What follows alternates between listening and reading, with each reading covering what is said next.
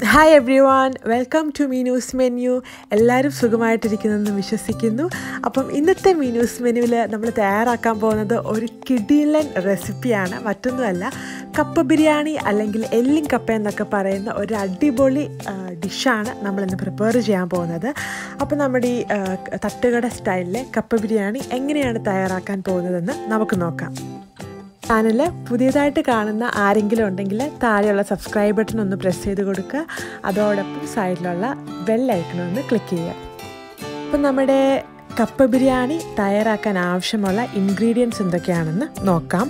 അതിനായിട്ട് ഞാനിവിടെ കപ്പ, അതായത് ഏകദേശം ഒരു 1/2 കിലോ കപ്പ വേവിച്ചെടുത്തിട്ടുണ്ട്. ഉപ്പും മഞ്ഞൾപ്പൊടി ഇട്ട് വേവിച്ചെടുത്ത കപ്പയാണിത്. അതുപോലെ തന്നെ നമ്മുടെ അടുത്ത മെയിൻ ഇൻഗ്രീഡിയൻ്റായ ബീഫാണ്. നല്ല നെയ്യുള്ള ബീഫ് തന്നെ ആയിരിക്കണം കപ്പ ബിരിയാണിക്ക് വേണ്ടത്, അതായിരിക്കും അതിൻ്റെ ടേസ്റ്റ്.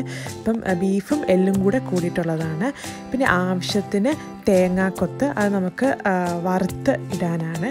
അതുപോലെ തന്നെ ചിരകിയ തേങ്ങ, വറ്റൽമുളക്, കറിവേപ്പില, ഇത് നമ്മുടെ കപ്പ ബിരിയാണിയുടെ അരപ്പിന് ചേർത്ത് കൊടുക്കാനുള്ളതാണ്. അതുപോലെ സബോള, വെളുത്തുള്ളി, ഇഞ്ചി, ചുമന്നുള്ളി എടുത്തിട്ടുണ്ട്. പിന്നെ മസാല പൗഡേഴ്സായ മഞ്ഞൾപ്പൊടി, മുളക് പൊടി, മല്ലിപ്പൊടി, മീറ്റ് മസാല, കറിവേപ്പില, ഗരം മസാല, ആവശ്യത്തിന് ഉപ്പ്. അപ്പോൾ നമുക്ക് ആദ്യമേ തന്നെ നമ്മുടെ കപ്പ ബിരിയാണിക്ക് ആവശ്യമായിട്ടുള്ള തേങ്ങാക്കൊത്തെല്ലാം നന്നായിട്ടൊന്ന് വറുത്തെടുക്കാം. അതിനായിട്ട് ഈ ചൂടായ പാനിലേക്ക് നമുക്ക് ആവശ്യത്തിന് എണ്ണ ഒഴിച്ചു കൊടുക്കാം. അതിനുശേഷം നമ്മൾ അരിഞ്ഞു വെച്ചിരിക്കുന്ന ആ തേങ്ങാക്കൊത്തെല്ലാം നമുക്ക് ഈ ചൂട് എണ്ണയിലോട്ടൊന്നിട്ട് അത് നല്ലൊരു ഗോൾഡൻ ബ്രൗൺ കളർ ആകുന്നിടം വരെ നന്നായിട്ടൊന്ന് ഇളക്കി അത് നന്നായിട്ടൊന്ന് വറുത്തെടുക്കാം. അപ്പോൾ ഈ തേങ്ങാക്കൊത്ത് ഇങ്ങനെ ആഡ് ചെയ്യണം എന്നുള്ളത് നിർബന്ധമൊന്നുമില്ല. പക്ഷേ നമ്മൾ ഈ വറുത്ത തേങ്ങയും കൂടെ അല്ലെങ്കിൽ ഈ വറുത്ത തേങ്ങാക്കൊത്തും കൂടെ നമ്മൾ ഈ കപ്പ ബിരിയാണിക്കകത്ത് ആഡ് ചെയ്യുമ്പം അതൊരു പ്രത്യേക ടേസ്റ്റാണ്. അതായത് ആ കപ്പ ബിരിയാണി കഴിക്കുന്നതിൻ്റെ കൂടെ ഈ വറുത്ത തേങ്ങാക്കൊത്തും കൂടെ കഴിക്കുമ്പം ഒരു പ്രത്യേക ഒരു രുചിയാണ്. അപ്പം നിങ്ങളെല്ലാവരും ഇങ്ങനെ ചെയ്യണം എന്നില്ല, പക്ഷേ ഈ രീതിയിലൊന്ന് ട്രൈ ചെയ്ത് നോക്കുവാണെങ്കിൽ വളരെ ടേസ്റ്റി ആയിരിക്കും. അപ്പോൾ നമുക്ക് നമ്മുടെ ഈ തേങ്ങാക്കൊത്തെല്ലാം നന്നായിട്ടൊന്ന് വറുത്തെടുക്കാം. അപ്പോൾ നമ്മുടെ തേങ്ങാക്കൊത്ത് ഇവിടെ കളറൊക്കെ മാറി നല്ലൊരു ഗോൾഡൻ ബ്രൗൺ കളറിൽ നല്ലൊരു ക്രിസ്പി ആയിട്ട് നമ്മൾ നന്നായിട്ടൊന്ന് ഫ്രൈ ചെയ്ത് എടുത്തിട്ടുണ്ട്. ഇനി നമുക്കിതൊരു ചെറിയ ബൗളിലേക്ക് മാറ്റാം. ഇനി നമുക്ക് ഇതേ പാനിലോട്ട് തന്നെ നമ്മുടെ കപ്പ ബിരിയാണിയുടെ അരപ്പിന് ആവശ്യമുള്ള ഇൻഗ്രീഡിയൻസ് എല്ലാം ഒന്ന് വറുത്തെടുക്കാം. അതായത് നമ്മുടെ അരപ്പിന് ആവശ്യമുള്ള തേങ്ങ ചിരകിയത്, അതായത് ഞാൻ ഏകദേശം ഒരു 1/4 കപ്പോളം ചിരകിയ തേങ്ങയും ഒരു 4 വറ്റൽമുളകും ആവശ്യത്തിന് കറിവേപ്പിലയാണ് ഒന്ന് വറുത്തെടുക്കാൻ പോകുന്നത്. അപ്പോൾ നമ്മുടെ കപ്പ ബിരിയാണിയുടെ ഉണ്ടാക്കുന്ന ആ ഒരു ക്വാണ്ടിറ്റി അനുസരിച്ച് നമുക്ക് ഈ തേങ്ങയുടെ ക്വാണ്ടിറ്റിയൊക്കെ അഡ്ജസ്റ്റ് ചെയ്യാവുന്നതാണ്. അതുപോലെ എരിവ് എത്രത്തോളം വേണോ അതിനനുസരിച്ച് വറ്റൽമുളകൊക്കെ നമുക്ക് അഡ്ജസ്റ്റ് ചെയ്ത് എടുക്കാവുന്നതാണ്. ഇനി നമുക്ക് ഈ തേങ്ങയും വറ്റൽമുളകും കറിവേപ്പിലയും എല്ലാം കൂടെ നന്നായിട്ടൊന്ന് വറുത്തെടുക്കാം. അപ്പം നമ്മുടെ ഈ കപ്പ ബിരിയാണി പ്രിപ്പയർ ചെയ്യുമ്പം അല്ലെങ്കിൽ ഈ വറുത്തരച്ച ഏതൊരു ഡിഷ് പ്രിപ്പയർ ചെയ്യുമ്പോഴുള്ളൊരു ഹൈലൈറ്റ് എന്ന് പറയുന്നത് ആ തേങ്ങയൊക്കെ ഒന്ന് വറുത്ത് വരുമ്പോൾ ഉള്ളൊരു ആ ഒരു സ്മെല്ലാണ്. ഒരു അസാധ്യ സ്മെല്ലാണ് ഈ തേങ്ങ വറുത്ത് നമ്മളെടുക്കുമ്പം ആ ഒരു സ്മെല്ല്. പ്രത്യേകിച്ച് നമ്മൾ ഈ കപ്പ ബിരിയാണിക്ക് വേണ്ടി തേങ്ങയും വറ്റൽമുളകും കറിവേപ്പില എല്ലാം കൂടി ഒന്ന് വറുത്തെടുക്കുമ്പോൾ ഒന്നും പറയാനില്ല, അസാധ്യ സ്മെല്ലാണ്. പ്രത്യേകിച്ച് ഈ വറുത്തതിന് ശേഷം ഇത് ചെറുതായിട്ട് നമ്മളൊന്ന് അരച്ചെടുക്കും. അരച്ചുകൂടെ കഴിയുമ്പോൾ നല്ലൊരു ഫ്ലേവറായിരിക്കും നമുക്ക് വരുന്നത്. അതേ ഫ്ലേവറും ടേസ്റ്റുമാണ് നമ്മുടെ ഈ ഡിഷിനും ഉള്ളത്. അപ്പോൾ നമ്മുടെ ഈ തേങ്ങ നന്നായിട്ട് നമ്മളൊന്ന് വറുത്ത് എടുത്തിട്ടുണ്ട്. ഇനി നമുക്കിത് പെട്ടെന്ന് തന്നെ ഒരു ബൗളിലേക്ക് മാറ്റാം. കാരണം ചൂടുള്ള പാത്രത്തിൽ അത് വെച്ചാൽ അത് പിന്നെയും അതിലിരുന്ന് ചിലപ്പോൾ കരിഞ്ഞു പോകാനുള്ള സാധ്യതയൊക്കെ ഉള്ളതുകൊണ്ട് നമുക്ക് എത്രയും പെട്ടെന്ന് ഈ പാത്രത്തിൽ നിന്ന് നമുക്കൊരു ചെറിയ ബൗളിലേക്ക് ഇത് മാറ്റാം. ഇനി നമ്മുടെ കപ്പ ബിരിയാണിയുടെ മെയിൻ ഹൈലൈറ്റായ ബീഫ് നമുക്ക് റെഡിയാക്കിയെടുക്കാം. അതിനായിട്ട് ഞാനിവിടെ ഒരു കുക്കർ എടുത്തിട്ടുണ്ട്. കുക്കറിലേക്ക് നമുക്ക് ആവശ്യത്തിന് എണ്ണ ഒഴിച്ച് കൊടുക്കാവുന്നതാണ്. എണ്ണ നന്നായിട്ട് ചൂടായി വന്നതിന് ശേഷം അതിലേക്ക് നമുക്ക് അരിഞ്ഞു വെച്ചിട്ടുള്ള വെളുത്തുള്ളിയും ഇഞ്ചിയും ചേർത്ത് കൊടുത്ത് അത് നന്നായിട്ടൊന്ന് വഴറ്റിയെടുക്കാം.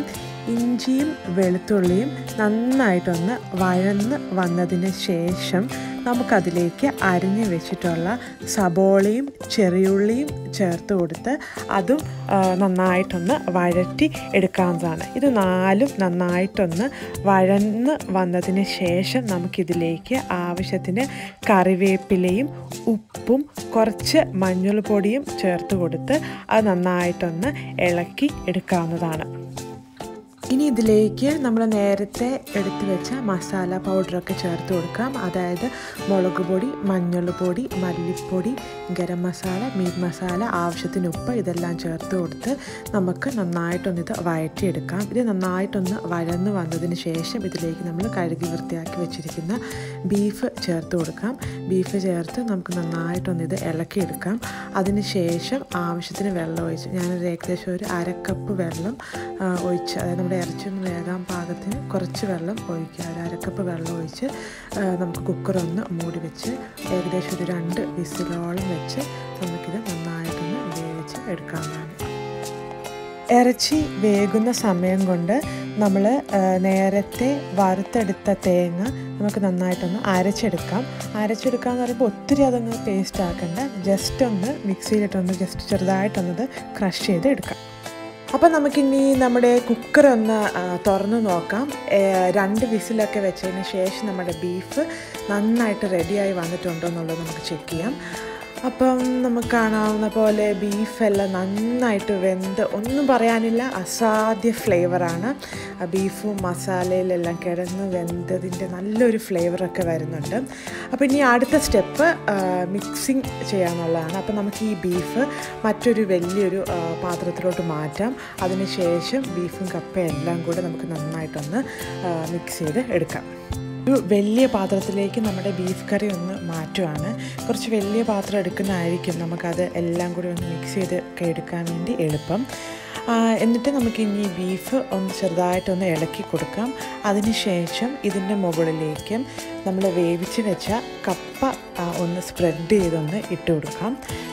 കപ്പ ഇട്ട് കൊടുത്തതിന് ശേഷം അതിൻ്റെ മുകളിലേക്ക് നമ്മൾ നേരത്തെ വറുത്ത് വെച്ച ആ തേങ്ങാക്കൊത്തെല്ലാം ഒന്ന് സ്പ്രെഡ് ചെയ്തിട്ട് കൊടുക്കാം.